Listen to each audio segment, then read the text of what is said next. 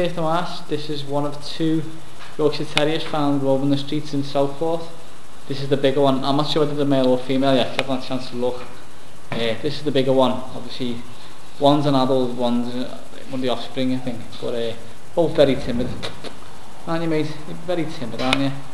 But the good thing with this is, I think if no owner comes forward, the woman who found them will take them on anyway. Or she knows someone who will. So, you know, that's the good thing. So, you know, if these are your dogs and they're in the RSPCA in Halewood, and that's all I'm sure. No matter really, so this is the first one or two.